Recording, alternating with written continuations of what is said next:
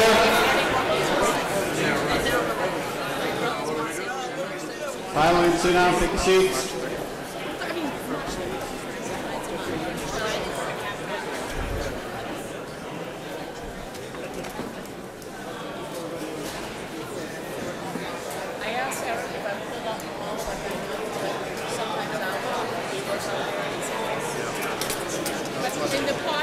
As a point of reference, we got the little timer on the center lectern to work. It will show you a green light when you can speak, yellow light when you have 2 minutes left, and a red light that makes noise when your time is done. When that goes off and you're up speaking, be courteous and stop speaking.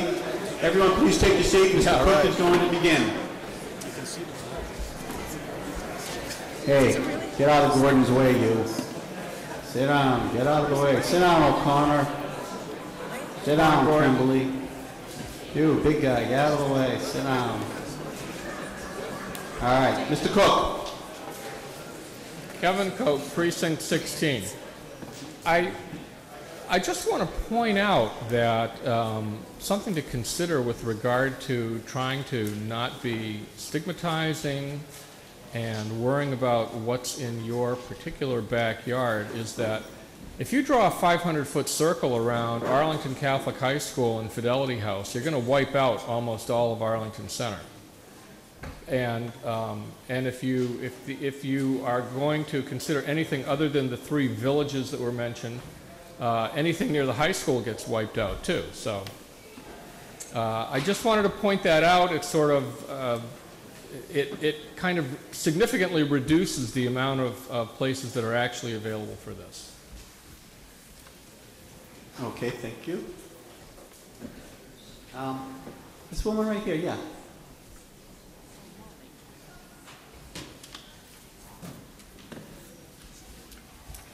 Molly Flickiger, Precinct 14. I'm sorry, 4. Little tongue-tied. A few things. I'm glad that the town is considering this issue so carefully, and I understand that they the working group feels that they need to make a proposal. From what I understand about this issue, an RMD is not going to come into this town without a lot of attention and without a lot of opportunity for public input. I believe that community support is one of the qualification criteria for the state permitting process. So if the state it looks for the nonprofits who might be brave enough to try to attempt to open one in Arlington, to have had some community support and do some relationship building, and if that isn't present, I don't believe a permit will be granted. My ideal solution would be to take a wait-and-see attitude, which we may or may not be able to based on the pressure from the state. I think it's very unlikely that we're going to see this become an issue anytime soon. This is an experimental issue for the state. The state has very thorough regulations, is taking it quite slowly. I'd like to see someone, again, who's brave enough come together with a proposal and then let the community decide, because I believe we will have an opportunity to decide if it ever becomes a relevant issue. Thank you. Thank you, ma'am. Mr. Harrington, Sean. Sean Harrington, Precinct 15. I talked to Town Council during the break, but I just wanted to clarify that if we were to vote no, this wouldn't be in a residential zoning area, if I'm correct. Mr. Hyman.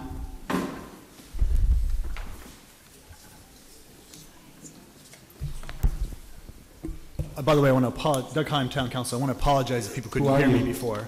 Name? He said it. He said it. Oh, I can hear it. Get closer. Can we turn the volume up a little? We can't. Move closer to the mic. Sure. Closer to the mic. I want to apologize if people couldn't hear me before. I'm trying to lean down a little bit here to get into the microphone. But with respect to the idea of whether or not zoning it anywhere would necessarily mean that you couldn't zone it in a residential district, I have to say it's unlikely that it would go in a residential district. But I can't say with an absolute certainty that it wouldn't happen, in the sense that our zoning, you'd have to basically be relying on all the other laws of the town to basically tell you whether or not you could place that type of business in that area. So I just want to make it clear that it is a somewhat nuanced point. All right. Okay? And the other question, I don't know if you'd be able to help me out with this. I saw that there's a 500-foot buffer zone by the state, if I'm correct. That's correct. Is it possible that after this town meeting, as a hypothetical, that we could increase or decrease that buffer zone? It's possible under the regulations that you could either increase or decrease the buffer zone. All right. So we could, so another hypothetical. So we could vote no on this. If it spreads out to the town, we could increase the buffer zone. After that, No, I think that it depends on your question.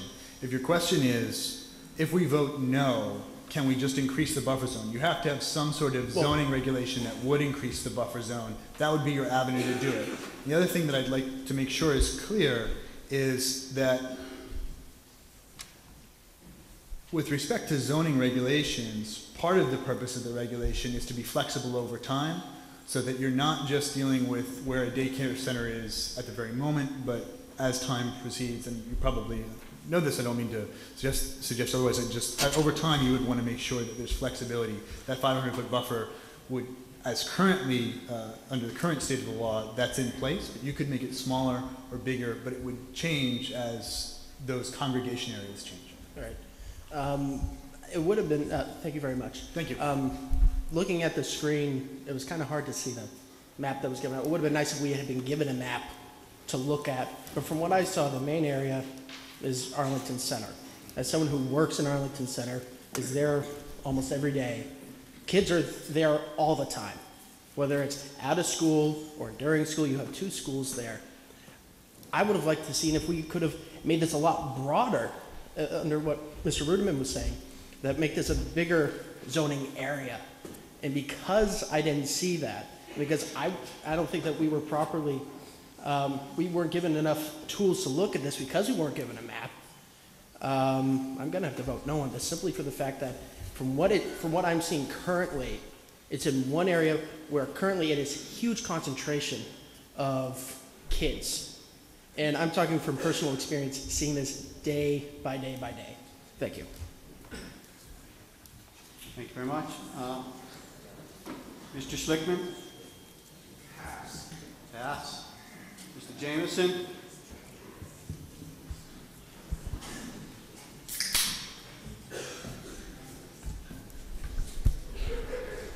Thank you, Mr. Moderator. Gordon Jameson, Precinct 12.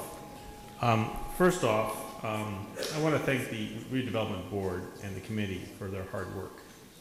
I know they've spent hours, endless hours in this issue, both last year and this year, and sometimes the body doesn't trust you or take your thoughts on face value, and I apologize for the body, at least from my perspective. First off, I want to talk about a couple things that were, I think, suggested. One of the previous speakers, Mr. Moderator, suggested that specific addresses be determined. If I understood that person's suggestion correctly, that would suggest we have specific addresses where things could be done and not other places. I believe spot zoning is illegal under Mass General Law. Next, an individual discussed the state of Colorado's program, which I think is not a medical marijuana program, but a complete delegalization of marijuana.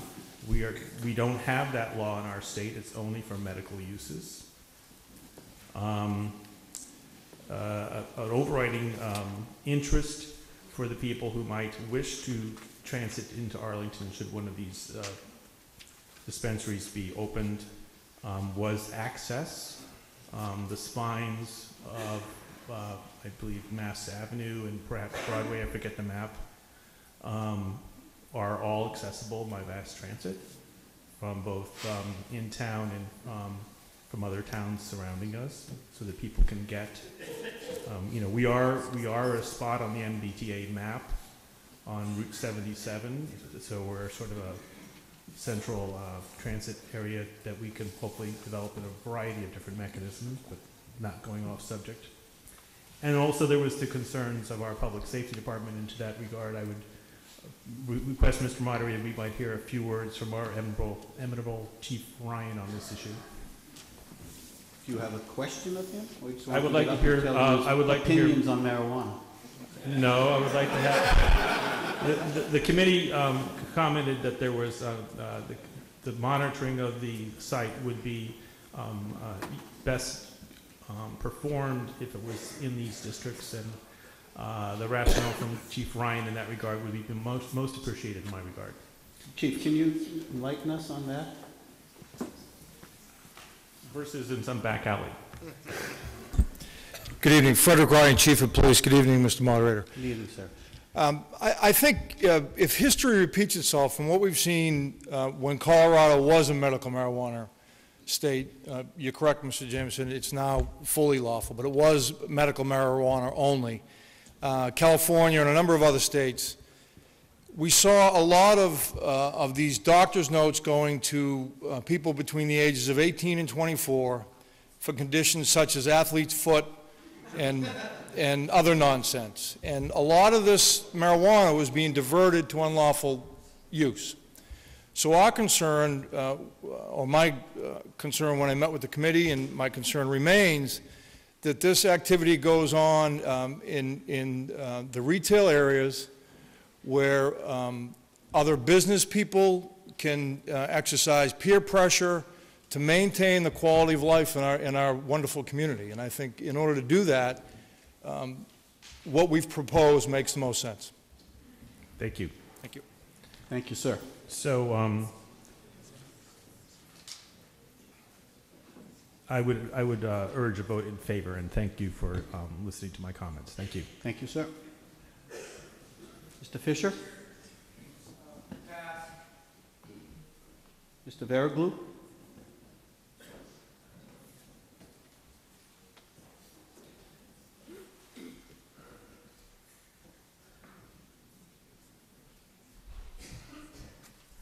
Mustafa Varaglu, Precinct 10. I have a question. I didn't catch your name. I'm sorry. During your slide presentation, you spoke of the special permit subject to the EDR, and most of the criteria under the EDR were fairly self-explanatory. But number 8, special features. Can you explain what that what criteria are generally considered under special features, and if you foresee them being involved in this situation? Okay.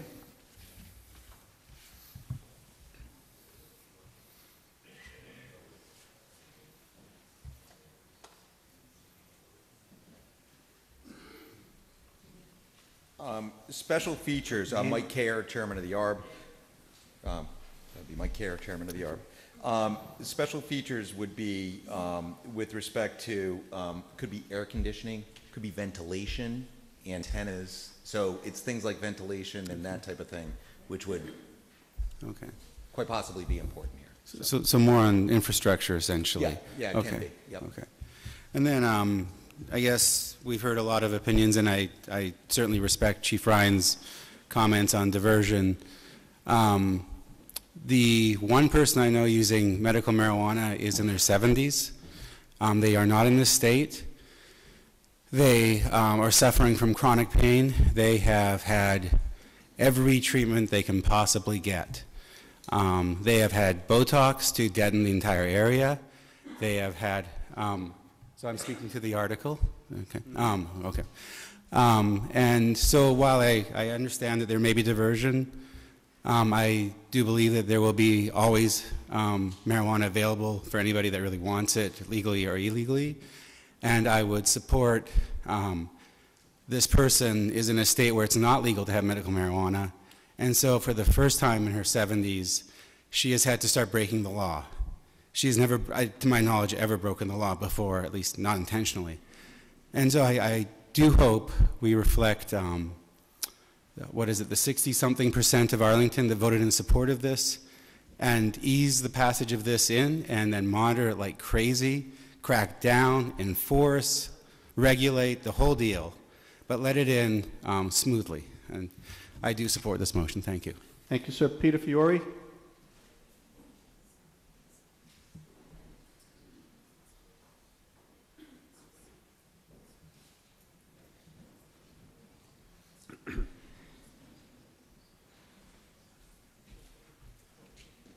Peter Fiore, Precinct 2. More of a comment than a question.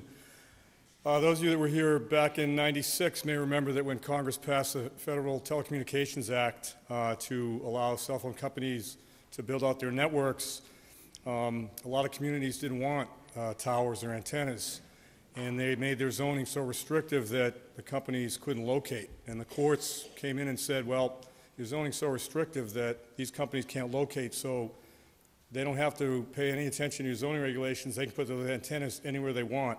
So my concern is, if we vote no to this, is that in fact that could happen to communities in Massachusetts, that if you don't have zoning for these dispensaries, then the court may rule, you know what, that dispensary can go anywhere it wants to. So please vote for this. I don't want dispensaries in Arlington either, but better they be, we know where they are than where they may be. Thanks. Thank you, sir. Mr. Wagner?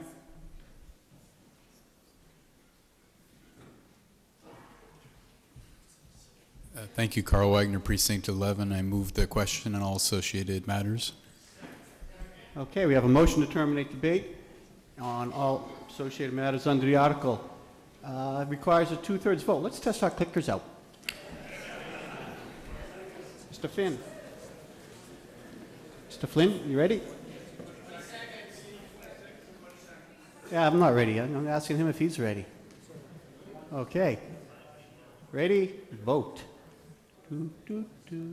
Motion to terminate debate requires 2/3 vote.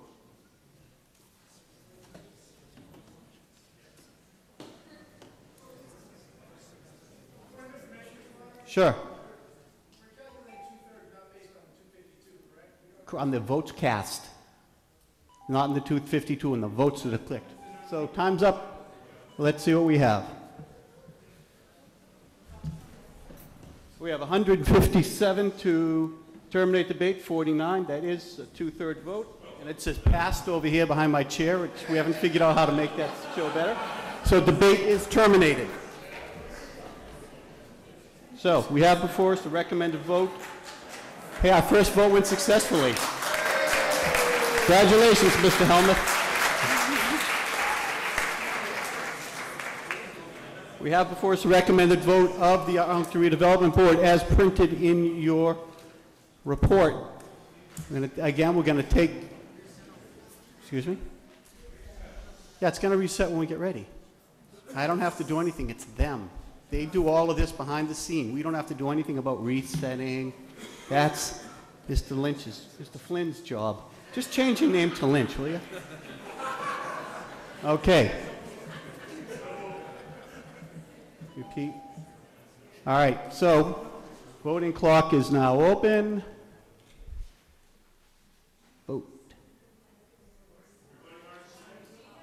Huh? We were voting on the article. If you want it, vote yes. If you don't want it, vote no. You got 5 seconds. And stop. Let's see our returns. It is a 2/3 vote, but what I want to do is go through the screens so we can see it. So can we show us the screens? It does pass 160 to 49. That is a 2/3 vote. So look at your precincts, look at your names. Hey, you can look over here. Can you see that? So this is what's going to be on the website tomorrow, these screens. Oh, there I am. We can also see who's not here.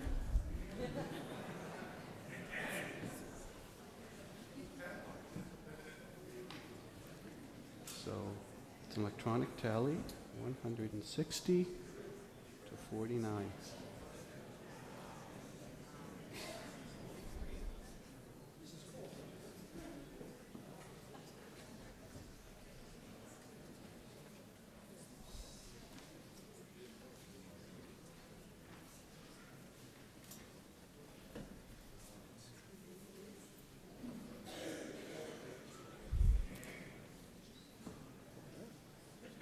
Okay, so the article carries, the motion passes, and I so declare it. That brings us to Article 7. We have a recommended vote of the zoning bylaw comprehensive comprehensive permit application. Does anybody have a substitute motion? Seeing none, all in favor of no action, please say yes. Yes. All opposed? It's a unanimous vote for no action, and I so declare it. That brings us to Article 8. We have zoning bylaw amendment regulations of outside lighting dark skies bylaw. We have a recommended vote of the ARB. Selectmen? Oh, we're on to the selectmen already? Oh, that's right. Okay. Mr. Chairman.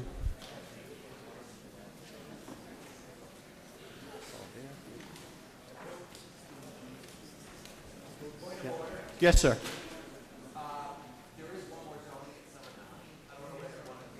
Oh, okay. Then we go back to you.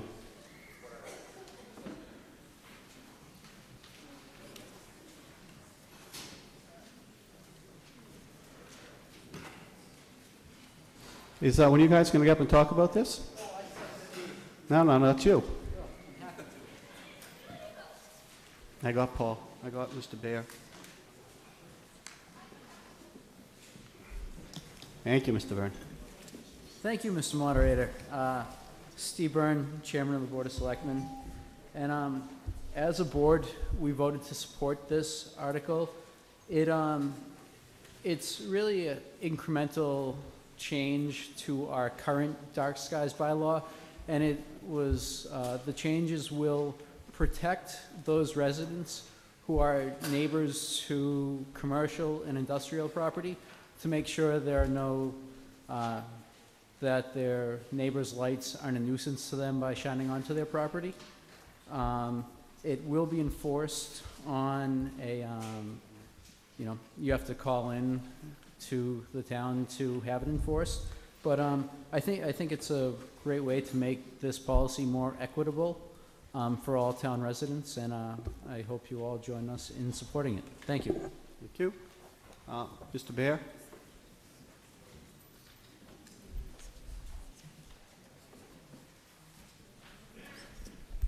Thank you, Mr. Moderator. Paul Baer, Precinct 13. I stand to propose a small amendment to this in Section 2, Part A, replacing the words adjacent or abutting residential property with the words nearby residential property. And the reason I propose this is to handle the situation where the light from some commercial establishment shines not just on the adjacent property, but maybe 2 properties away, and maybe the intervening property is a commercial property. So as it's worded, as I read it, the person 2 properties away would not have standing to make a complaint about the bright light. But with this change, I think they would be able to make such a complaint. Thank you. Okay, we have Mr. Baer's amendment. You all have it. That would have been on your seats today. I saw him put it down. Okay. Mr. Schlickman, you're next.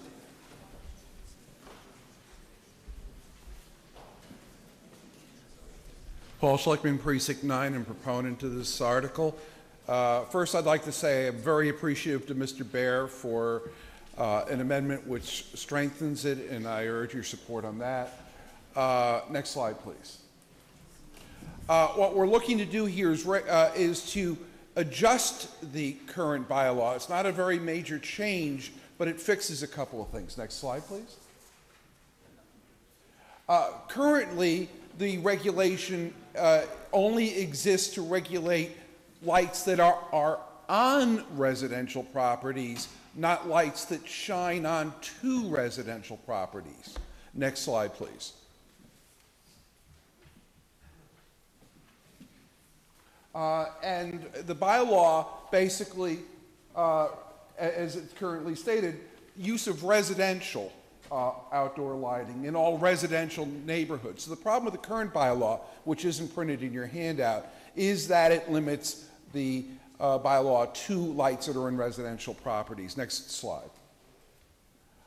So this light, which impacts residential properties, is not covered under the existing bylaw because it is not on a residential property. Now, under the current bylaw, if you put a 100-watt light bulb on your house and it shines into your neighbor's bedroom, you can call up and have a complaint. But if somebody puts 940 watts of spotlight, high-pressure sodium vapor next to your house, and it's not on a residential property, it's not covered by the bylaw. Next. And you can see this particular light has a significant impact on many residential properties. This bylaw is not about the quality of streetlights in town. It's about the brightness of the streetlights. It's nothing to do with that, but it's the quality of certain lights which certainly can impact the town. Next slide. It's about fixing things that make it harder to see in a less desirable place to live.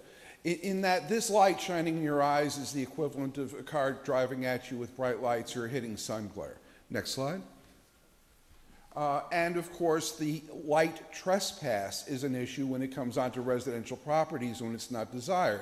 And all we're trying to do is slip the bylaw a little so that it applies to situations such as this. Next slide. And you can see that the change in the bylaw is minimal, so that what you're doing is removing residential from the source of light. And next slide. And pointing the light to the residential areas. Next slide. Adding, and you'll see this in the text of the bylaw, you are adding some restrictions on the bylaw so that there are exemptions that aren't currently needed because the light source is now on residential properties. Next slide. Enforcement does not change. Next slide. And the fines and fee schedule doesn't change. So it's not a major change in the bylaw, but what it is doing is changing the orientation of the law from lights on residential property to basically lights shining onto residential property, which is an important fix. Next slide. The Board of Selectmen have endorsed this 5-0, and I'd urge you to do so as well. Thank you. Thank you. Mr. Hayner.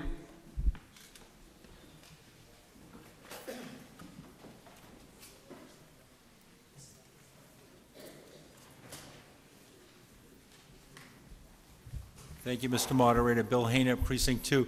I would ask, through the Chair, Town Council, the term nearby as being vague and how it would be enforced, interpreted. Town Council. Doug Heim, Town Council.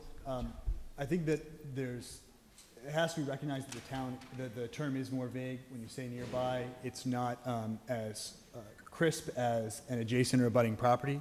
That may have been part of the rationale for the initial bylaw.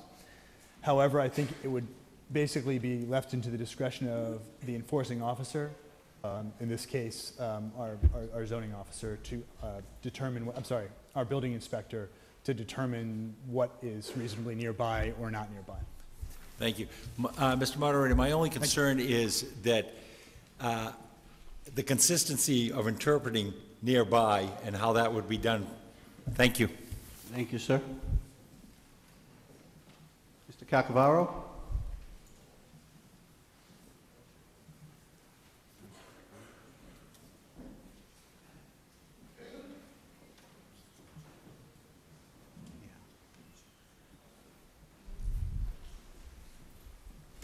Thomas Cacavaro, Precinct 11. How would this affect our parks like Summer Street, Buzzell Field, when they're having a night game and we have these houses across the street and around them?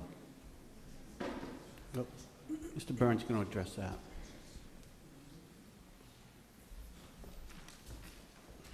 Stephen Byrne, Chairman of the Board of Selectmen. They are exempt from this bylaw, and the laws will stay the same for those fields. Thank you. Thank you. Sir, right back there, second row from the end, 2 chairs in. Yep, you. I forget your name, I'm sorry.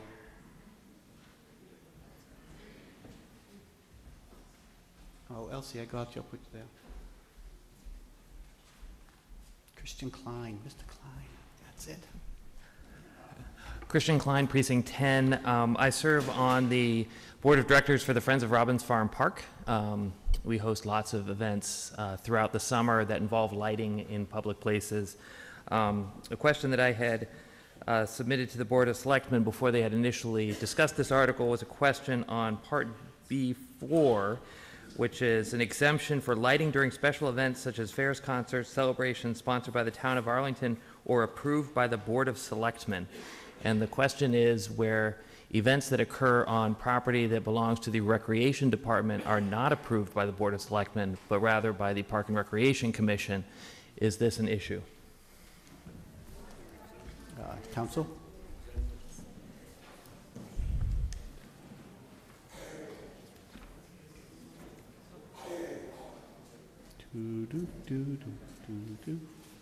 Mr. Smith. Stephen Byrne, Chairman of the Board of Selectmen. Thank you, Mr. Klein. I don't see that being an issue. I think that how this is currently written, because as it says, you know, such fairs, concerts, or celebrations, that we can still take care of that. Okay. Thank you. Great. Thank you very much. Mr. Carmen, did you wish to speak? Yes. Mr. Tremblay?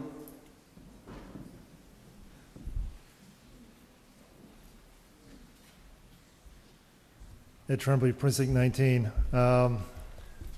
I note that once again, government has exempted themselves from another regulation that they're trying to instill on the rest of us.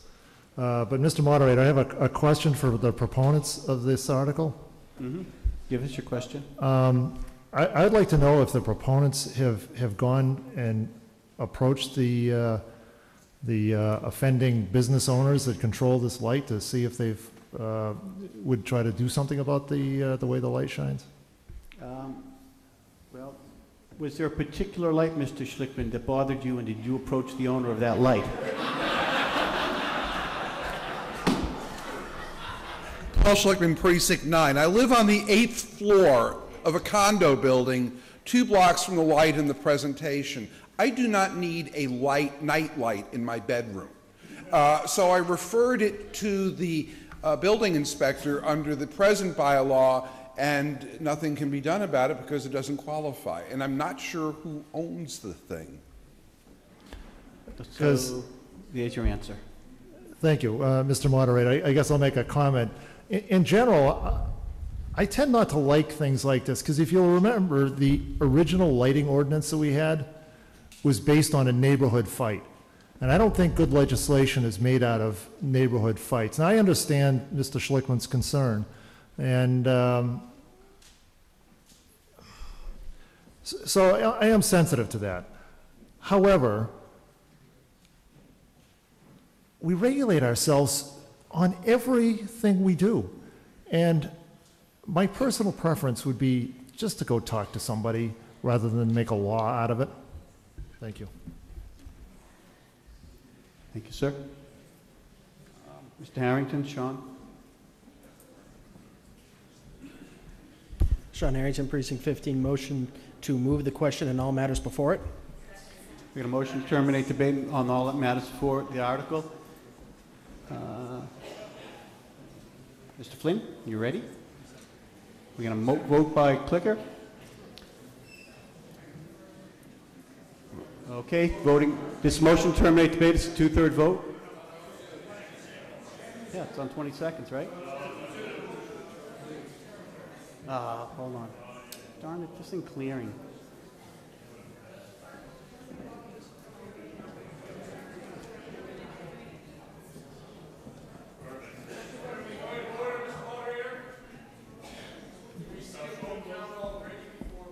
That'll clear when I tell the voting thing, just like on your clicker. It's going to all clear and become empty. Ready? Vote. Look at that, it cleared. All right, now's your time to vote. Motion to terminate debate carries by 2/3. All vote now.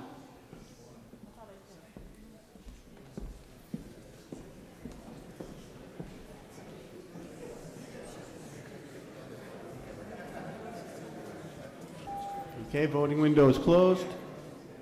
159 to 49, debate is terminated. That brings us before us the recommended vote of the Board of Selectmen and Mr. Baer's amendment. So, shh, hey, quiet, I'm talking. People have to hear me, not you. We're going to first vote on Mr. Baer's amendment. He wants to replace the words in the next to the last line of Section A, adjacent or abutting residential properties, with the words nearby residential properties. After we vote on Mr. Baer's amendment, we'll vote on the regular proposed article of the Board of Selectmen as it is or is not amended. So, Mr. Flynn? Ready? Okay.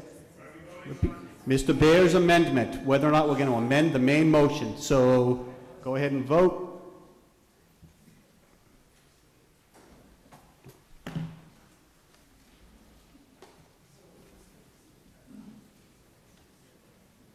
This just has to carry by a majority vote. 5 seconds.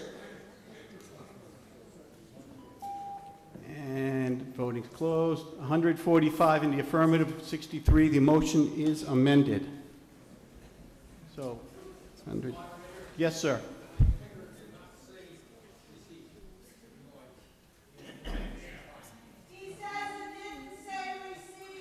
I could hear him. I have good hearing. Can you go see one of the voting staff members in the back? Even if it did or didn't, it still carries. So it's 145 to 63. The article is amended. Now we're going to vote on the regular article as amended. Yes, sir. Yep.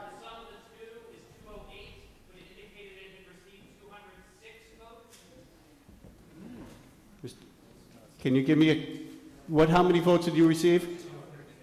208. And what's 145 and 63? 208 the last time I counted. And you got 208 votes? Okay. Mr. Dice, did you get your clicker cleared up? Okay. All right, so now we're going to vote on the main article. Madam. Sure. Does it have to do with voting or the article? Too late. They terminated debate, Mrs. Fiore. It was on the article and all matters before it. They terminated debate. I'm sorry. Yeah. Okay. We're going to vote on the regular article as amended. Mr. Flynn? Okay, go. Vote. This is a vote, it's not a zoning bylaw, it's a regular bylaw, so it's by a majority vote. The computer may be programmed wrong to think it's a 2/3 vote because we thought it was zoning, but it's not. It's a regular majority vote. Okay. Okay, time's up. 211 people have voted.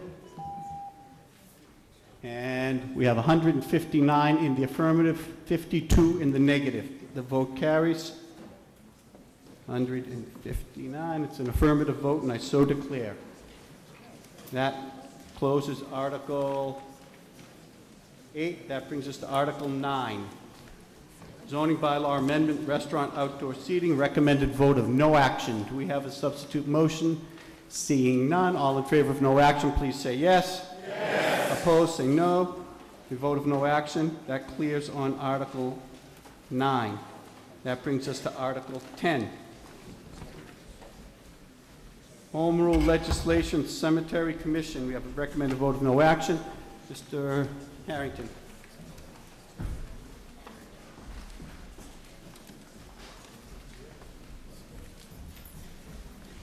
Hold on, I have to recognize you. Mr. Harrington has raised his hand, so I've recognized him. He can now take the floor. Stephen Harrington, Precinct 13. I would like to ask your favor to postpone to time certain until next Monday, Article 10. It's rather complicated. You only got the substitute motion tonight. You'll see it's 2 pages long. And what I'm asking is a courtesy to your fellow town meeting members that they have a chance to actually read it and understand it. And I think that, you know, if I had put together the warrant, I would have put 12 before 10 anyhow. So if you'd I'm making a motion to postpone till time certain, Article 10. Okay, we have a motion to postpone. Motion to postpone are, let's look at our handy sheet. They are debatable, and we have Mr. Marr who wants to debate it. Mr. Marr, did you have your hand up to debate postponement? No, I want to speak to the merits of the article. Okay, well, we take, no, that's debate, sir. We have a motion to postpone. No one else wants to debate it. It's a majority vote. All in favor of postponement, please say yes. Yes. Opposed? No. The chair is unclear. We're going to use our clickers. Mr. Flynn. Come on, dude. Give me a chance. I'm not going to press the 20 seconds till he says he's ready.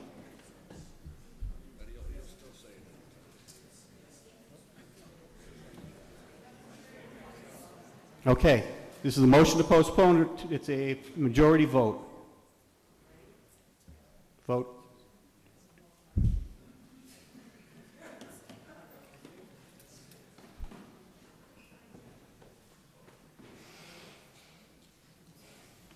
Three seconds. Okay, time's up.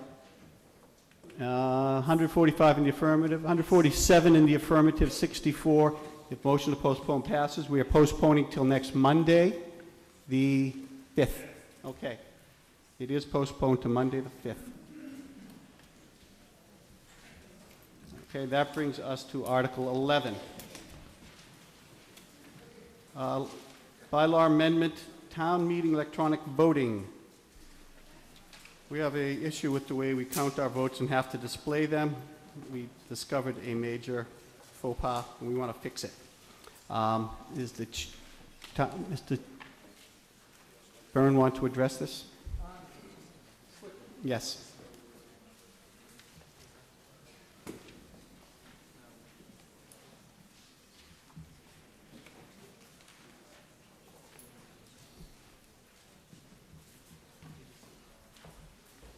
Thank you, Mr. Moderator. Steve Byrne, Chairman of the Board of Selectmen.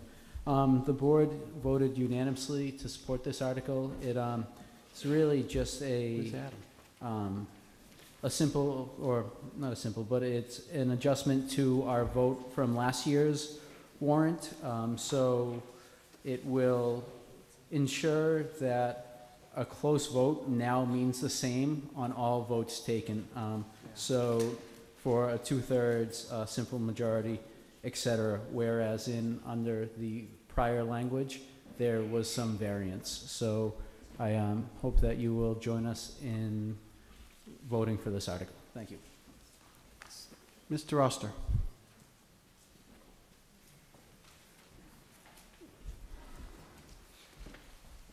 Thank you, Mr. Moderator. Adam Oster, Electronic Voting Study Committee. The language of the vote is in the Selectmen's report.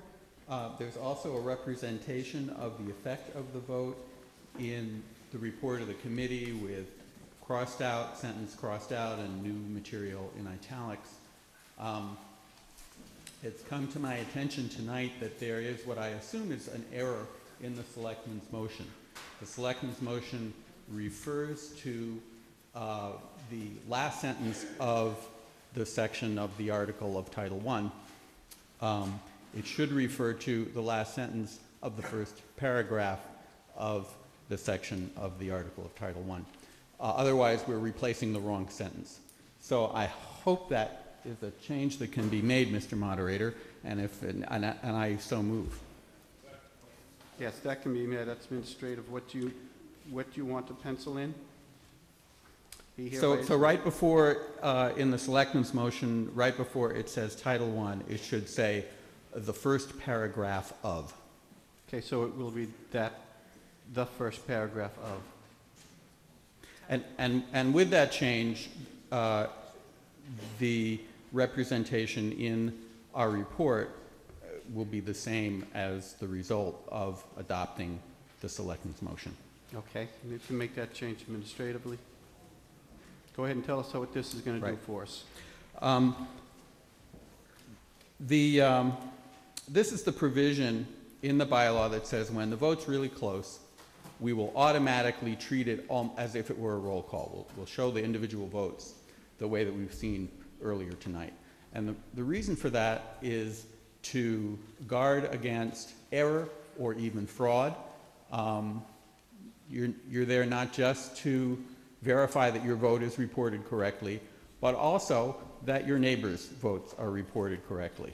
If you see someone's vote who you don't think is there, please rise and say something. If someone rises and asks if you are really there, please take it in good humor. This isn't going to happen very often. But what we're changing is the definition of what a close vote is. What we're after is really the 6 votes that are clustered around the very closest votes. If it was 100 votes, 50-50, or 49-51 would be the 2 closest possible votes that you could have in a simple majority, where the change of a single vote could change the outcome of the vote.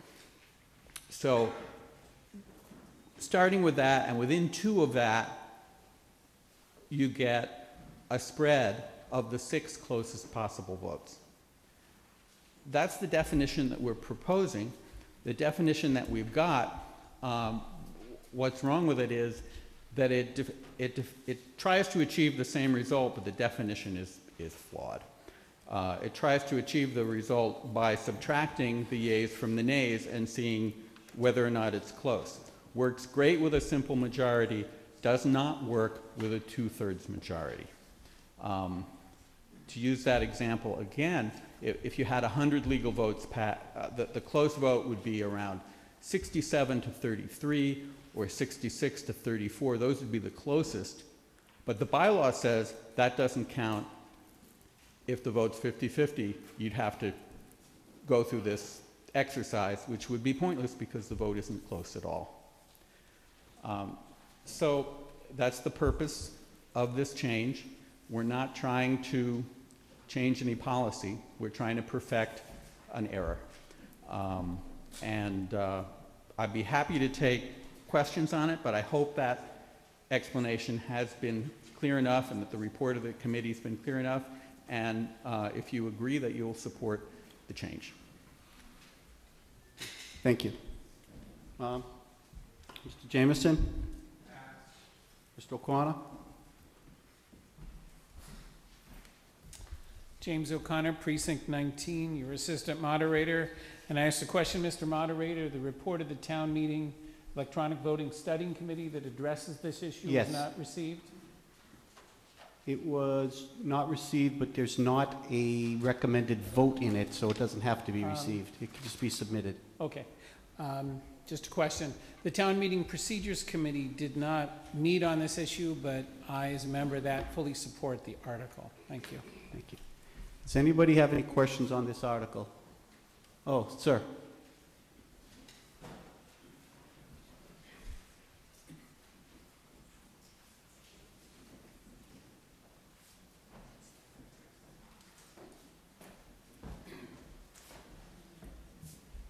Thank you, Mr. Moderator. Steve Liggett, Precinct 9. I actually fully support this article, but I did notice on one of the votes when we did a display that in Precinct 21 there was a vacancy that voted yes.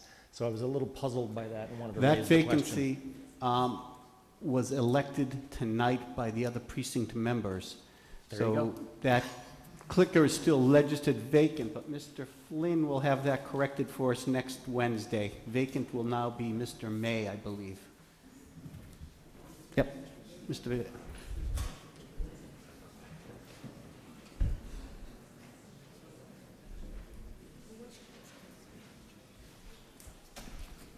Paul Bayer, Precinct 13. Thank you, Mr. Moderator.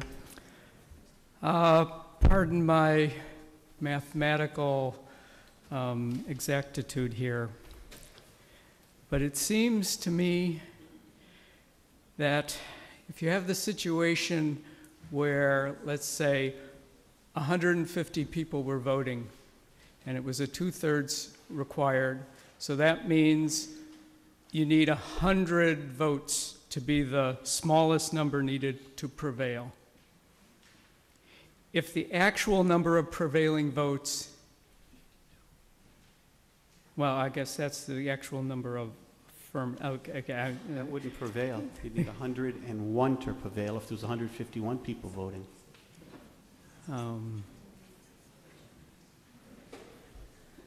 We're just trying to beat the spread here. Yeah, I know, and basically, I'm just not sure that this we have mathematically says that, but I can't come up with the full thing off the top of my head. The way the old way the old bylaw was written, if it was more than 6 apart, we had to show it.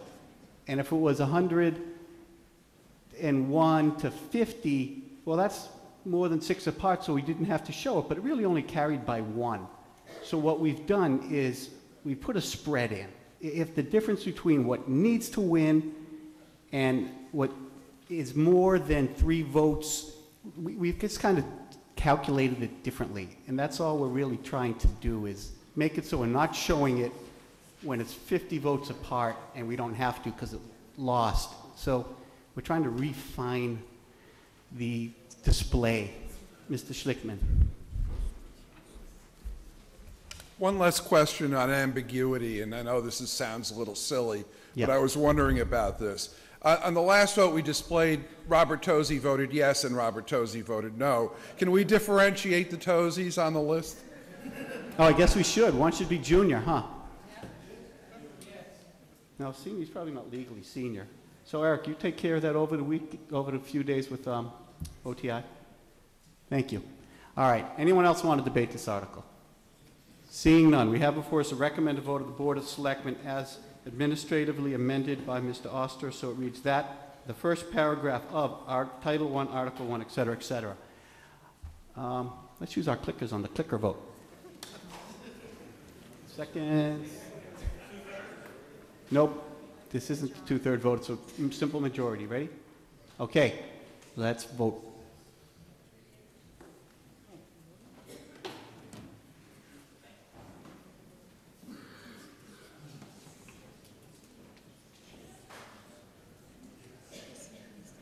All right, looks like 104 people have voted. 5 seconds. 2, 1, and 208 to 1, and 2 abstains. Excellent. You know it works. It is a majority vote, and I so declare it. So that is Article 11. Thank you very much for helping us clarify that. 8 to 1. That's 20 of. No way. That brings us to Article 12. Bylaw amendment, Mount Pleasant Cemetery parking restrictions. Recommended vote of no action. Mr. Harrington's rising with a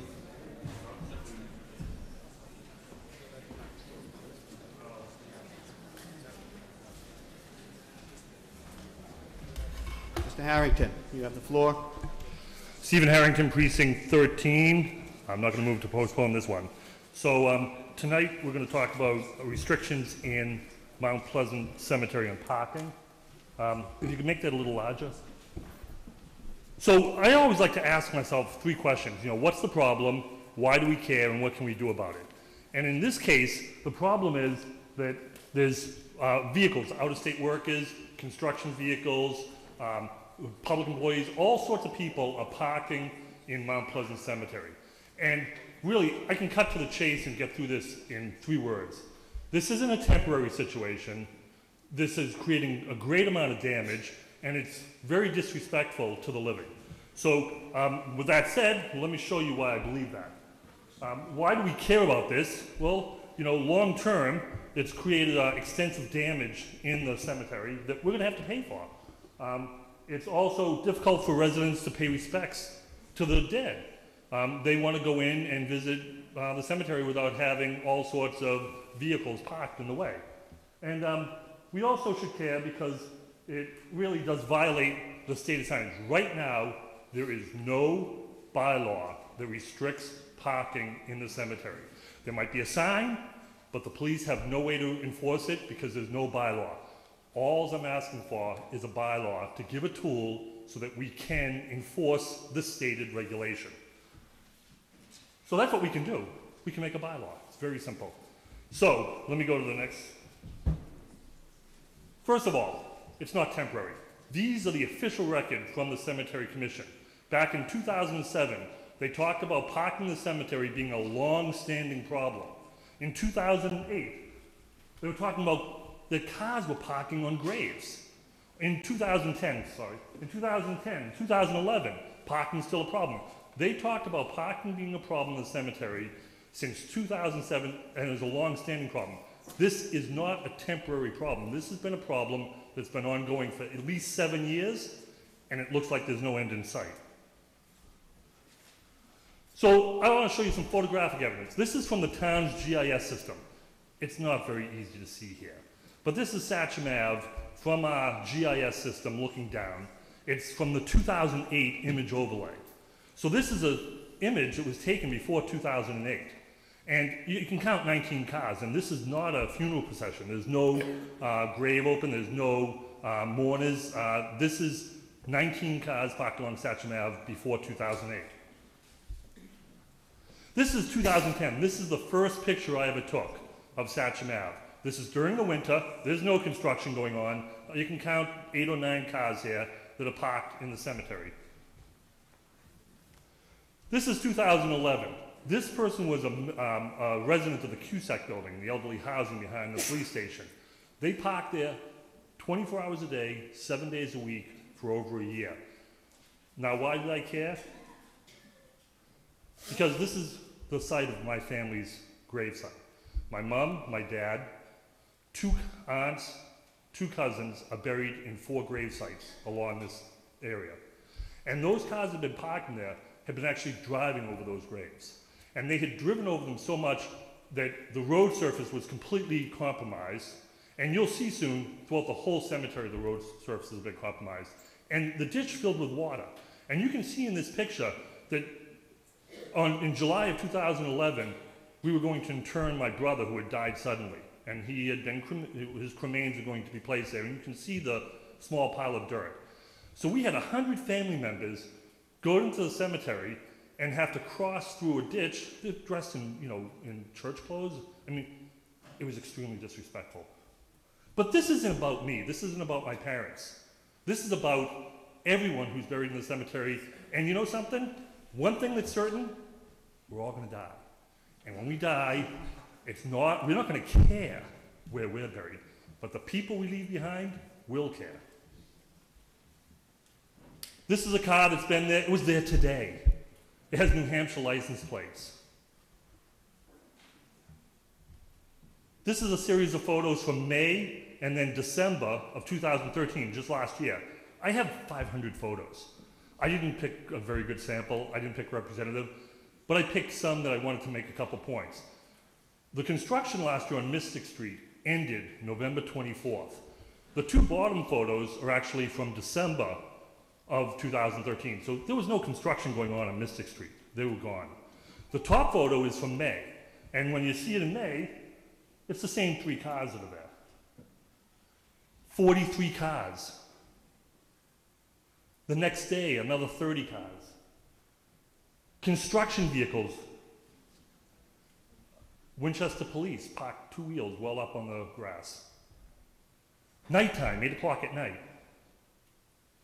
Here's 91 Mystic Street. They do not have any parking at 91 Mystic Street. That commercial building has been using the cemetery to park its cars in for the past 10 years. That car there uses the cemetery as its private parking lot. It has Vermont plates on it. You can see that it's actually backed up. There is that road that looks like a driveway into 91 Mystic Street, the small brick building, isn't a road. It's actually part of the cemetery. This is the municipal parking lot. Friday, noontime. It's empty. If you see the top photo, will show Mystic Street, packed with cars, and the one on the left is Sachem Ave, full of cars. The bottom one, again, it's hard to see. There is so much parking that is within 500 feet of the community safety building that there's no need to be parking in the cemetery. Within 500 feet, we have over 1,000 spots of parking. There's parking all along Summer Street that's not restricted, there's no need. Guess where this is? St. Paul's Cemetery. Looks really nice, doesn't it? It's in Arlington. This is Arlington, Mount Pleasant. Not so nice. Guess which one? St. Paul's. Arlington, Mount Pleasant. St. Paul's. Arlington, Mount Pleasant. So thank you very much. I hope you vote for this.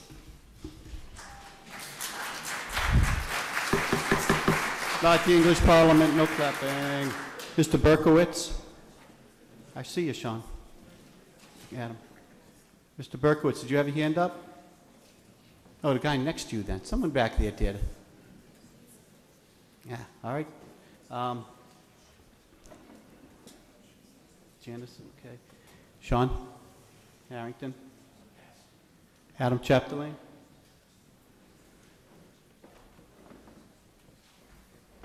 Janice. Thank you, Mr. Moderator. Adam Chapdelaine, Town Manager. Just a few points. Myself and the article proponent and some of the other members of the town staff and department heads have been discussing this issue for some time, and I know, again, the article proponent has discussed this issue even before my tenure as town manager with the Board of Selectmen that resulted in the placement of some of the stones you saw adjacent to Sachem Ave, where some of the cars were parked to protect cars from cars that might park there for any use from parking on the grass.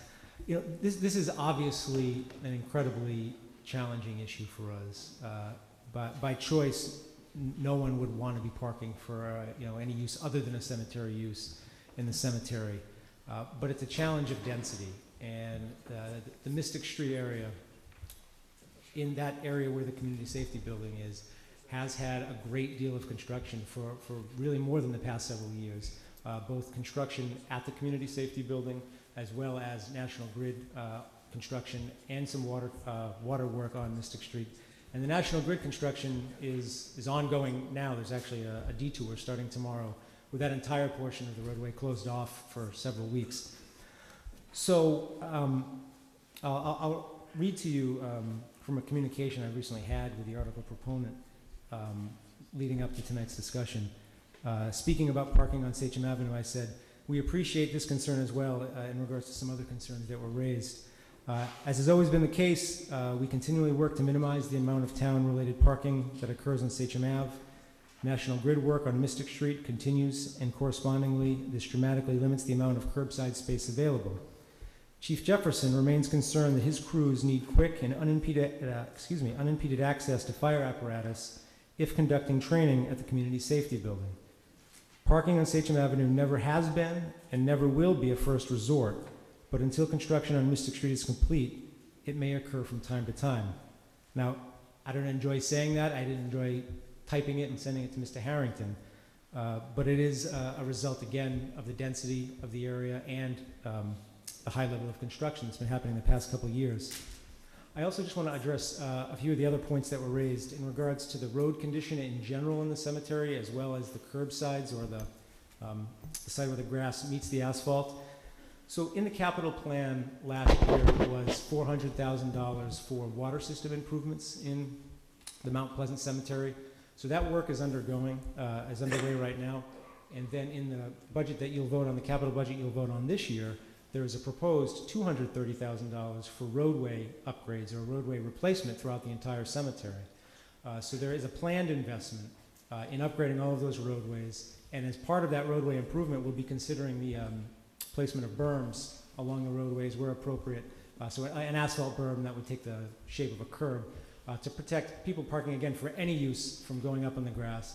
And also as part of that roadway reconstruction, we'll do improvements to the grass to improve those conditions that have been described. And this, again, has been part of an ongoing conversation that I've had with DPW Director, Mr. Harrington, and others involved. So happy to answer any questions about my statements, but that's what I wanted to offer. Thank you. Thank you. Ms. Weaver?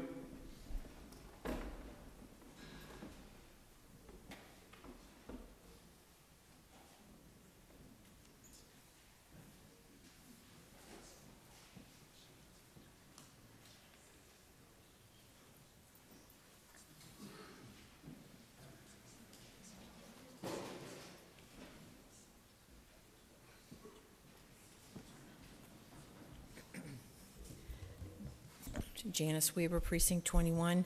I am a proponent of this article along with Mr. Harrington, but I was just wondering, having 4 plots down at Mount Pleasant, one waiting for me, I do go down there and sit in my car and read sometimes. I find it very relaxing, and I walk around there, and I was just wondering, and I do agree with you, some of the areas are completely a mess, and it shouldn't be like that at all, but I was just wondering if there'd be a repercussion on people that would do that rather than...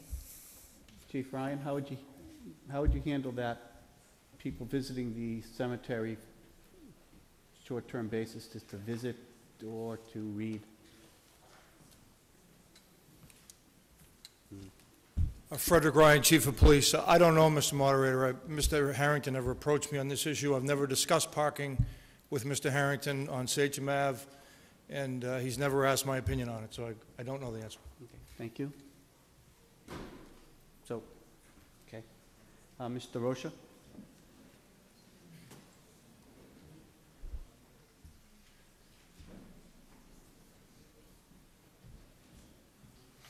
Michelle DeRocher, Precinct 19.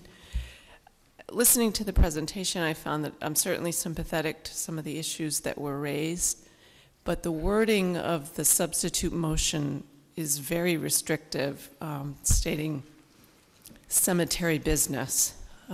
As an associate member of the Conservation Commission, I go to the cemetery every year for a cleanup of Meadowbrook Park.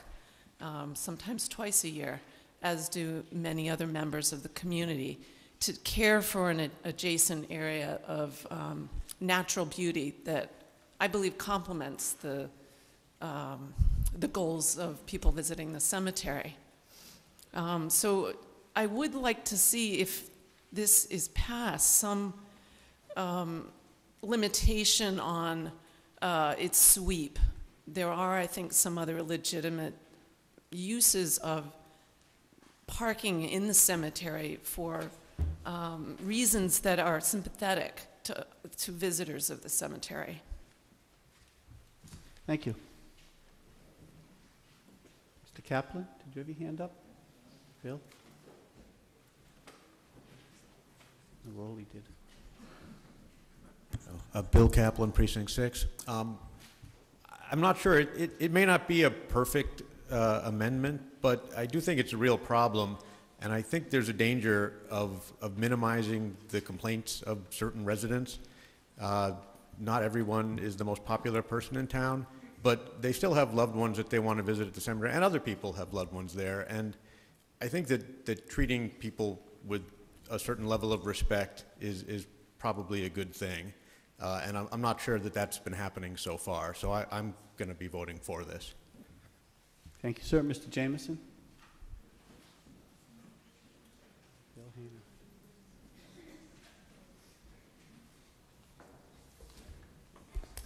Thank you, Mr. Moderator. Gordon Jameson, Precinct 12. I want to get clarification on one thing, and then I want to ask 2 questions, maybe more. Mr. Harrington, the proponent, suggested that there is no ability to enforce any parking restrictions in the cemetery, as our bylaws, our state law now provide. Is that correct? Maybe the town council can confirm or refute that. Can you answer that question for us?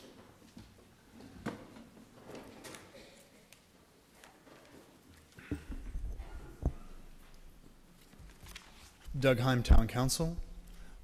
My understanding is that currently that there are signs that say that you're not supposed to be parking in the cemetery. I believe that's correct and undisputed. So it's really a question of enforcement of this issue. I don't know that the bylaw, that this placing it in the bylaw will change that, other than to say that it's now also a part of our bylaws that you cannot park there. But currently, under the signage that's posted there, you're not supposed to park there, and I believe that's a cemetery commission decision as well as So if so directed by the chief of police, the parking enforcement officer could ticket those cars? There's not a mechanism to ticket them. Mr. Harrington's motion has created a specific mechanism for a financial penalty. But that does have to be authorized by something like the town bylaws. So I'm confused, and I'm glad I asked the question. So there is no parking signs, but there is no enforcement mechanism. I'm not saying that. I'm saying that Mr. Harrington has imposed a fine-based scheme, but there are lots of areas in town, schools, and other things like that that don't have a specific fine associated with parking there, but that doesn't mean that you can park there. The vehicles might be subject to towing if they were parking in the cemetery against the signage and regulations, for example. So if I park in an area of town outside of the cemetery and it says no parking, what are the current things that could be done to me?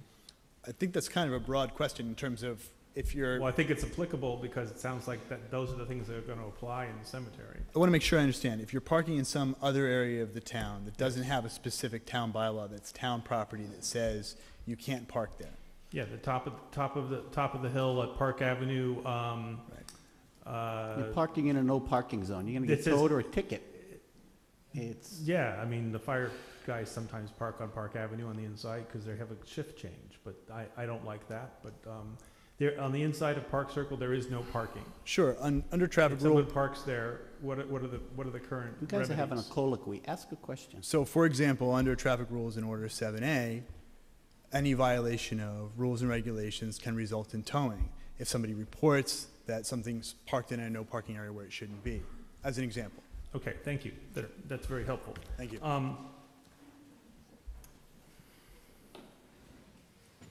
So I am sympathetic to Mr. Harrington's concerns. Echoing Mr. Trembley's comments earlier, I don't know if this is something we need to legislate. I have a question for whoever does traffic, which I think is the Board of Selectmen, or through the town manager. You just ask a question and I decide who gets the answer. Okay. I'm trying to figure out how to ask the question, so that's why I was rambling. I'm sorry, Mr. Moderator. Okay. Is it possible to change the signage there so that it has an hour limit versus just a no parking sign, so we would be able to have people visit?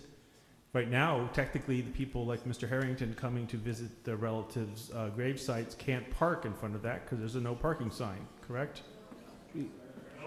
Nope, well, okay, Mr. Chapdelaine, as the selectmen, as the Board of Parking Commissioners, can they go ahead and change a sign like that? Or change it to cemetery business only or something, right? Adam Chapdelaine, Town Manager. So the current signs say no parking cemetery business only as authorized by the Cemetery Commission. At the entrances or along the Sachem Avenue? I believe in various points in Sachem Avenue. Okay, so then the next question is, why are we not enforcing that? I guess that's the root of Mr. Harrington's question. There's no enforcement mechanism. So I think Mr. Harrington laid out some of it in what he provided from the discussions at the Cemetery Commission. The Cemetery Commission has very much acknowledged the problem, but has worked with both the police and fire departments in coming to an accommodation during the construction periods. Okay, and my last question for the town manager, I believe, is so if this is a known problem and there are contractors, why don't we make the contracts, contractors like to park right next, they'll park on anything to be close so they don't have to walk. And that's a personal opinion, but it's based upon observation. They'll park on your mother's and grandmother's grave if it gets them closer to the work site. And they do. Wait a second. Is there a question in that? So the question is there a way to have the contracting process for the town, when there are places close to the cemetery, require them to park in the central parking, and that the town could provide them with that parking in the central lot that Mr. Harrington noted? So, and that could be used for all the other people that park there too. So if I may clarify your question, in the request for proposal to the contractor, you want to put, you can't park on Sachem Ave, you got to park up in Russell Field. Can we do that, Mr. Chapdelaine? So I think yes there's no? I think there's I'm sorry that I can't say yes or no to this. I think there's a misunderstanding of the issue. Most of the work that has created no parking on Mystic Street has been National Grid work. The work that's going on in the building has also created some no parking. And while I can't say that contractors may have not been on Sachem Avenue, they were for a long time taking up parking on Mystic Street, which then is what created some of these parking issues on Sachem Ave. So they were very close to their work site, being the community safety building. Yeah, then they park their car all day there and do the work. I understand that, but they could have been put somewhere else and walked to the site. You got 10 seconds. Okay. I don't know what I'm going to do with this one. Thanks. Thank you. Okay. We got a motion to adjourn. Wait a second. We're going to vote with the clicker to adjourn. We're going to see who's still here. But first, do we have any motions for reconsiderations on any of the articles we've heard tonight? No articles for reconsideration. All right. All in favor of adjourning? Mr. Flynn, are we ready? Stop that noise.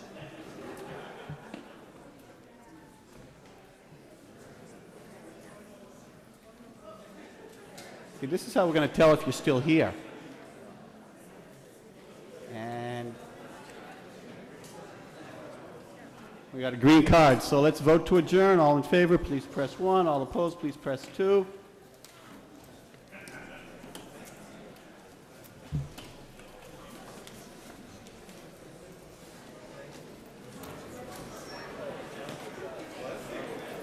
And